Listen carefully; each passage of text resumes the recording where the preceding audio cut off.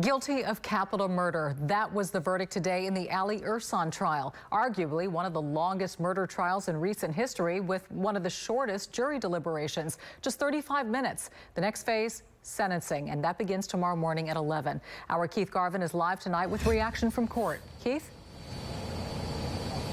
Dominic, in this trial, Ali Irsan took the stand in his own defense against the advice of his attorneys, but in the end, it was not enough to prevent him from being convicted of capital murder.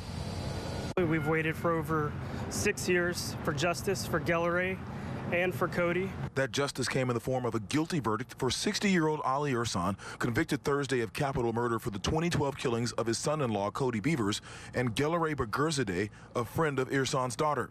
It was an outcome that produced mixed but strong emotions for family and friends of the two victims. We're sad and excited. It's been hard for all of us. But it's a good day, and we look forward to the rest of the process. Irsan took the stand in his own defense for nearly 5 hours Wednesday. In closing arguments Thursday, prosecutors painted Irsan as a radical who needed to be stopped. Irsan's defense attorneys pointed the finger at his wife, who has a plea deal, and even his daughter, whose husband and dear friend were killed. But in the end, the jury didn't buy that theory because in just 35 minutes they deliberated and found Irsan guilty.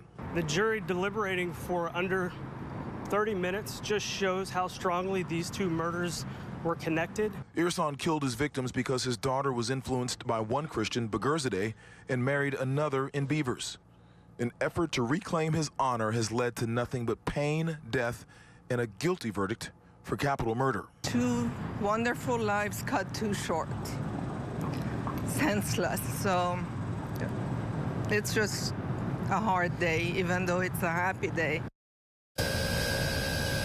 And that penalty phase scheduled to begin tomorrow. Attorneys on both sides say it could last as long as 4 weeks or possibly even longer because relatives and friends of Irsan's are expected to be flown in as far away as Jordan to testify on his behalf. Irsan is facing the possibility of death. Reporting live from outside the federal courthouse in downtown Houston, Keith Garvin, KPRC Channel 2 News.